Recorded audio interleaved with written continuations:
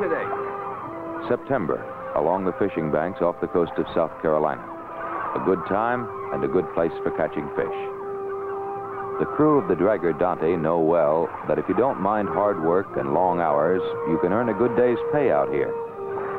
Maybe we fill the holes today, Captain? You're dreaming. We got 3-4 days out yet. Come on, let's get those fish in. Another 3 or 4 days, if the weather holds. September can bring calm and sunny weather to these waters. It can also bring death and destruction. Within the next 48 hours, this tiny fishing vessel will experience the full horrors of perhaps nature's most terrifying natural disaster.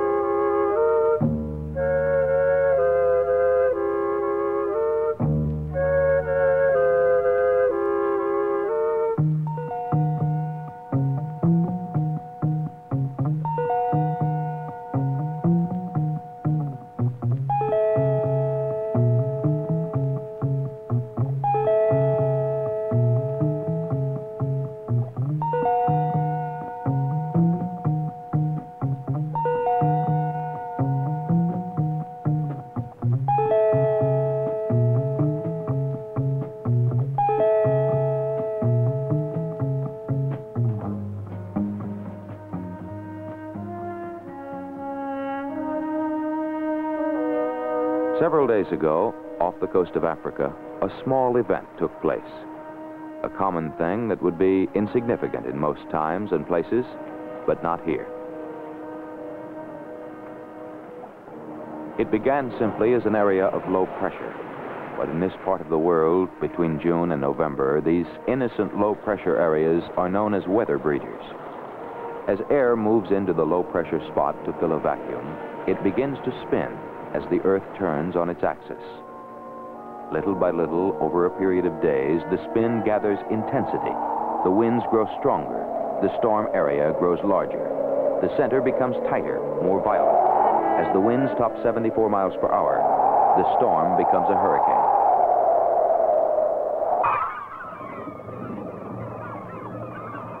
Men of the sea have fished these waters since the days of the first settlers. And always they have lived in fear of being overtaken by the ravaging surprises of nature. By the hurricanes born in the tropics, far out of sight in the Atlantic, or in the Caribbean, or the Gulf of Mexico. Throughout man's history, these giant storms have arrived with little warning and more frequently as deadly surprises.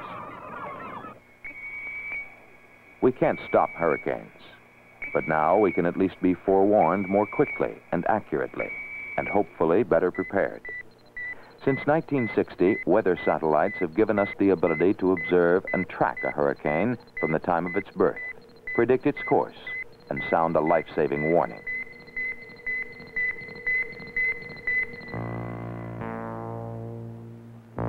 These satellites, developed and launched by NASA and operated by the National Oceanic and Atmospheric Administration, NOAA, feed back vital data that can be incorporated into forecasts and warnings.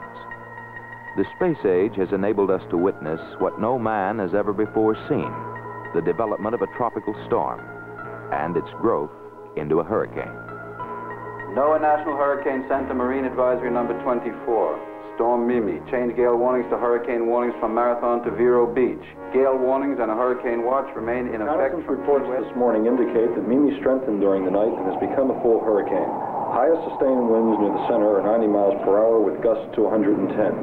At 6 a.m. Eastern Daylight Time, Hurricane Mimi was located by satellite pictures, coastal radar, and reconnaissance aircraft near latitude 24 degrees north, longitude 79 degrees west.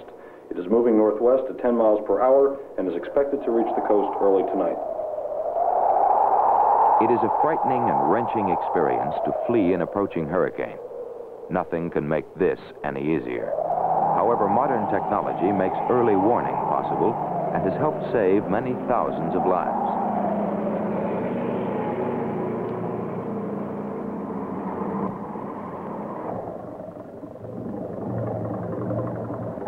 Station 8 calling the Dante. You hear me call?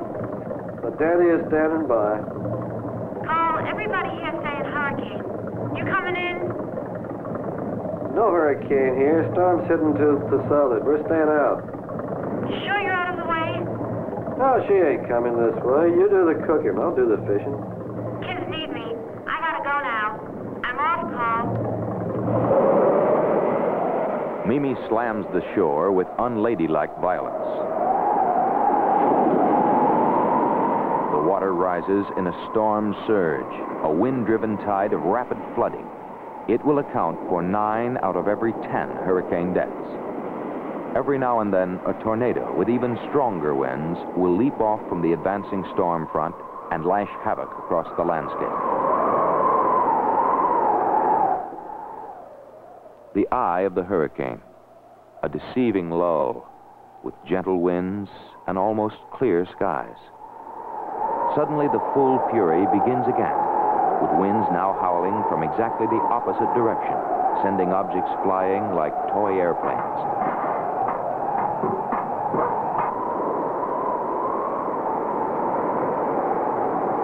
Yet, the hurricane's cruel energy is being spent.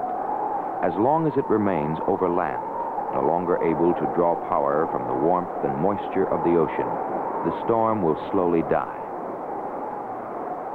But Mimi has some tricks left.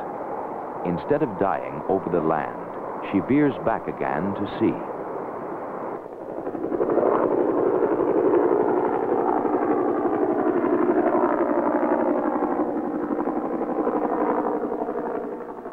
She leaves behind a battlefield of aching memories.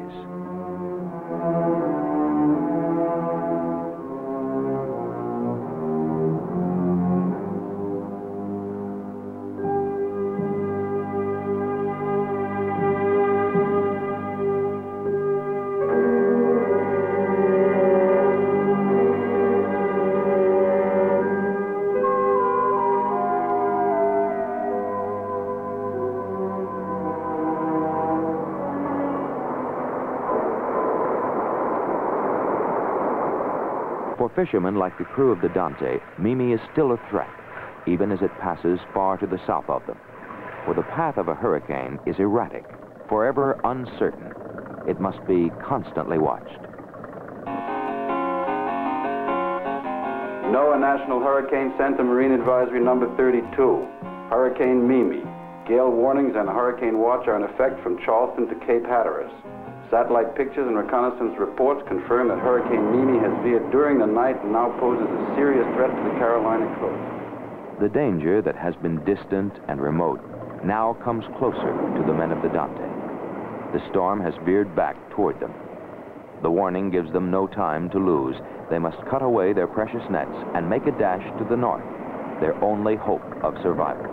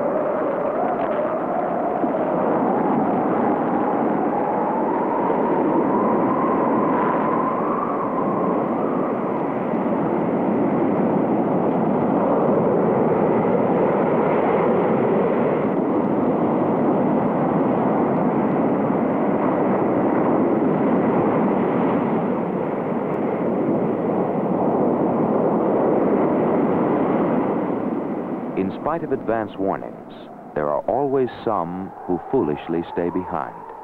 It just came down through this area, just like an ocean wave, more or less. And these people right in here, they just didn't have a chance. It just took all these houses through here. Was anyone living in the house? Yes, and there's Oliver boy and his wife and 2 little children. The little children, they got drowned. And my house was under 12 feet of water. And I've seen about all my family has had destruction of their homes. And I hope I never see nothing like this again. I'm mighty young, but it takes this hard blow. It's bound to be in here somewhere because all these are the houses that came from in this vicinity. They're all right in here in this neighborhood. But mine was right on the corner and I don't even see it. Yonder!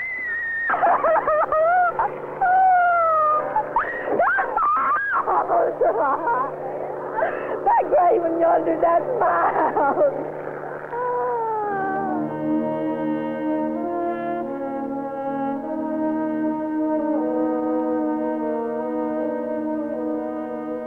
For some, the tragedy has been immediate. For others, it is a time of suspense. We're all right, thank God. But my husband's out fishing. The storm came right through him before it hit shore, and I can't get him on the radio. All I can do is pray he heard the weather report and got out of there. All I can do is pray.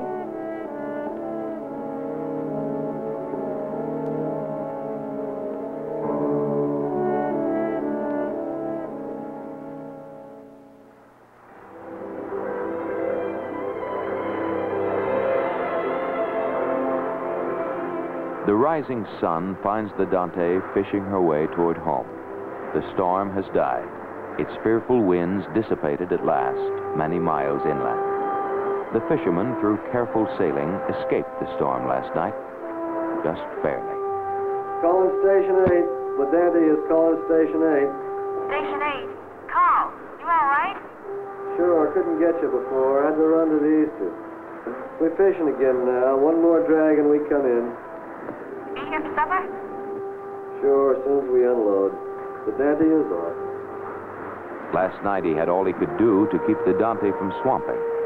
But now that the storm has passed, the captain has time to think about modern technology, ship-to-shore communication, and Earth satellites, especially about weather satellites, which far above his tiny vessel in the blackness of outer space helped him and thousands of others on land escape from the horrors of the hurricane below.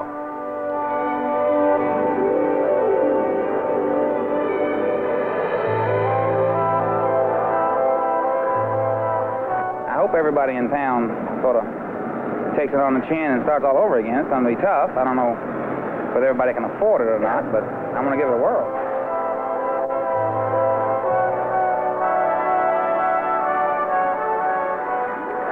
Everyone seems to be in high spirits. Why is that?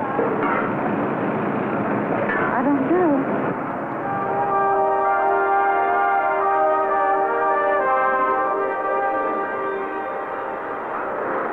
There's one thing for sure. We'll rebuild. Yeah. We got a beautiful country down here. We'll make it beautiful again.